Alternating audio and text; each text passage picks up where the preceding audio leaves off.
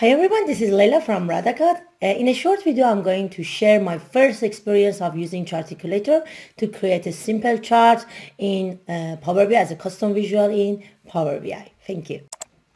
So as I mentioned here, I'm going to talk about new tools for creating custom visual.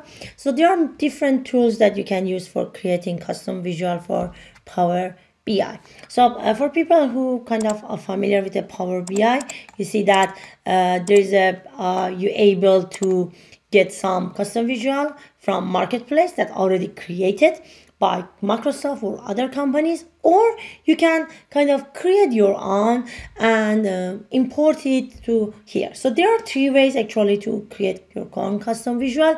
One is through the coding like C# and JSON and HTML coding there. So that's one way. The other one that I'm not familiar with that.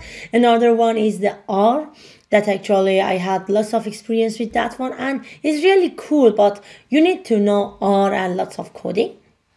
And this is a third way and a new way to creating custom visual that you do not need to know any code, any coding in R or JSON or other languages. So here is a website. So just search for charticulator.com. If you're going there before launch to the main area, you need to go, you can go to the gallery. So when you go to the gallery, this actually, you can see there's some sample charts.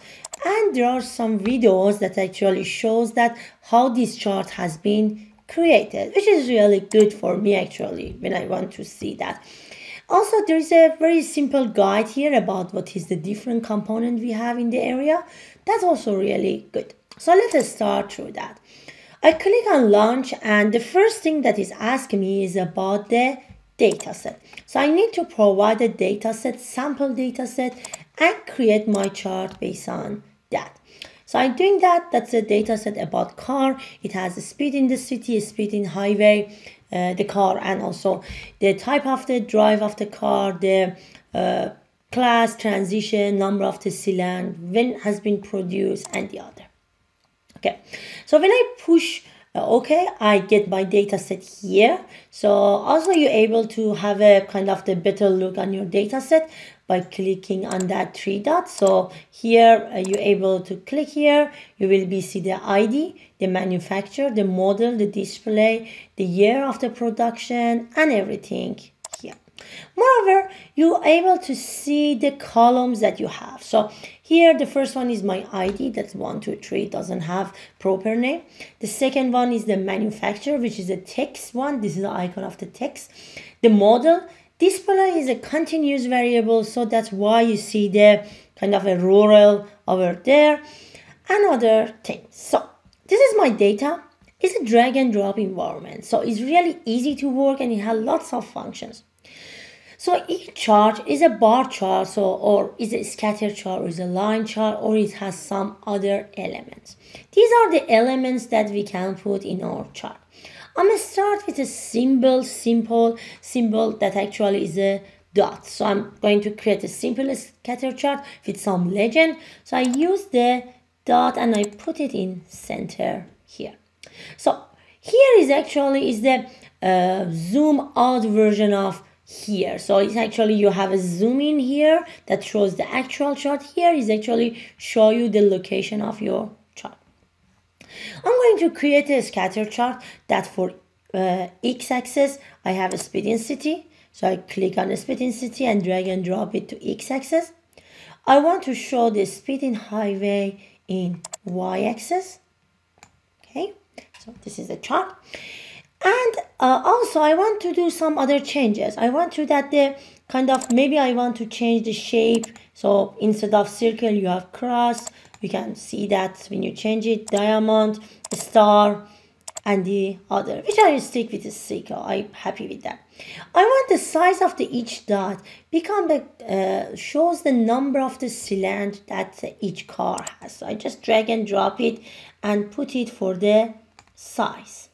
Okay, now I'm able to actually to mention that what the size should be. So I want to see the difference. So I make it a bit bigger so I can distinguish between the smaller one and the bigger one. Moreover, I want to have a legend about the type of a driver. So if you remember, here in the driver we have four-wheel drive, front drive or rear drive. So I want to show it as a tree value. I want to show it as a legend. So I just drag and drop it and put it for the fill. So you see that is actually coming here, and here this is a color that is shown. I can show it as a legend. And also I want to have the template of Power BI. So I just click on that and change each color to become Power BI template. I'm not really good visual person, but I choose the color that I feel can be good. Again, for the Power BI palette, and I put, for example, this one or this one. Okay, let me choose the something that distinguish. Yeah, maybe this one. Okay, so these are actually the charts that I have. Also, I can specify the color. Again, I choose this one as a Power BI one. So I choose, for example, this one to be around of all of them. And you can change the width here. So you see that you can change the width of the no width, or also the kind of the transparency of the charts and everything else. So these are the charts that I have. If I click on each option, for example, if I click on x-axis, I'm able to see the attribute regarding the x-axis. So it's a numerical. It shows the average in the city. The value is changed from 8 to 36. I can change it. It's a linear one, and you can change anything. Only if I click on the option here, you see that I see the information about the each node that we change. Or if I click on the legend, I can see the kind of the location, change the location of the one, change the font here, or whatever that actually you like. So I do it like this. The color, you can change the color one to be, again, I change it to become more Power BI one.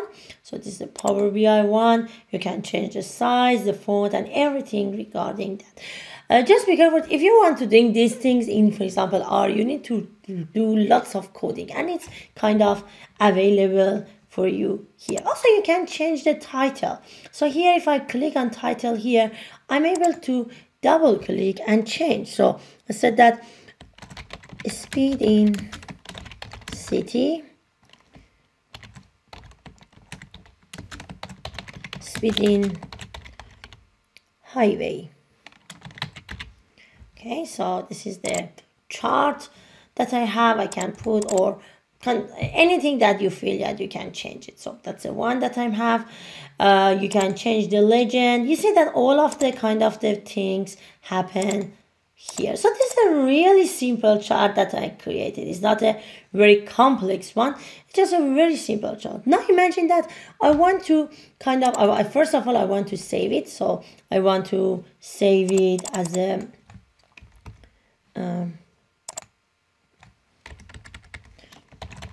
Power BI scatter chart. I want to save to my chart here. Okay, or I want to kind of export it. So first of all, I click there. So to do that, you need to kind of, again, I did again. So here, just click on export and click on custom visual. Here, you're just going to change. So if you remember the, first of all, the city was x-axis. So in the chart, I want to show x-axis. The highway was y-axis. The type of a driver was my legend, and the CYL was actually the size. So this is the one. Also, you can kind of put a title or text for that one. You can change that one. You want to enable the tooltip. Also, I'm going to kind of, you can also change the scale and minimum scale for them, and also change the scatter chart PBI and some other kind of the author name and the other. Of course, there are some other settings that hopefully in the next videos I will talk about that. So here, just Power BI custom visual, click on that and save it. So I'm going to open the folder. Okay, so now actually I need to open my Power BI desktop here. This is the one. I'm going to get it from the file. It's already saved. Just put it here. This one. So it's already downloaded here. You can see the charts over here. And all of the things that I mentioned, size, legend, x-axis, and y-axis is there. So I use the same one. You can choose the other one, but no matter. So city, highway still doesn't show anything, provide some error for me. Legend and the size. And it also needs a granularity of detail, which I choose the one. So these are actually the charts that we have here. And as you can see, you can see the tooltip for also here, and everything is there. And the good thing is that it's kind of the interactive. So here, for example, I'm going to create a new one.